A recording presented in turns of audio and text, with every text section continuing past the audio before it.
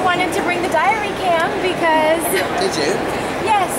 So, Warwick Davis, wave hello to the StarWars.com. Sit here, naturally, as I do. It's so bright. It's bright, it is bright. People's camera flashes, it's intense, you know what I mean? When you're under the media spotlight, as I am all the time. All the time. All the time. It's too much. It is. But I'm enjoying it. How are you finding it? We're doing good. We're getting ready to go over there, and you have your beautiful family here. Annabelle's hanging out with me. Everyone say hello. Yeah. Hi, Annabelle. Hi. And just sort of hand pass my books here, available. Autobiography, that is. Have you written a book yet? You've done everything else. I have not written a book, Okay. but I am inspired by Warwick Davis now. But you design clothes. I've never designed anything. Never done any clothes. I have a feeling you could easily design some books. I could do like a small range of clothes, couldn't I? I think and you I'm not. could. I'm talking small range of clothes. Big range. You know what I mean?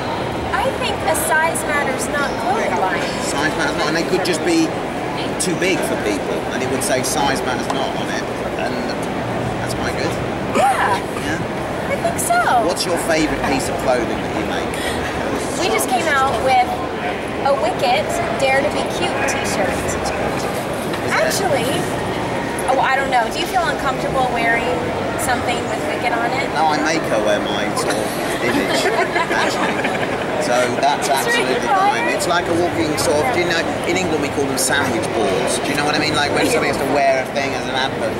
My children they go ahead of me slightly so that everyone knows I'm coming. You're a walking Wicket billboard. Yeah. So yeah, one of those would be terrific. But I couldn't wear it because it's a ladies' cut. Well, I think you could. It's canary yellow. See all them funny sleeves up here? I don't know. They might be kind of capped. Because it shows my tan line. That's pretty embarrassing, actually. I think it's great. No, sincerely, I think it's really good what you've done, because otherwise ladies were always in their big shirts, which sort of suit the men, don't they? But it doesn't look, and you've done it properly, and that's really good. I think it's really good idea. I wish I'd thought of it. Well, I think what you would come up with is better than anything I've done. So, it's a book.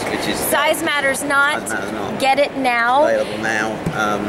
Through my website if you want to. There's opened it at that page, an embarrassing page. Look.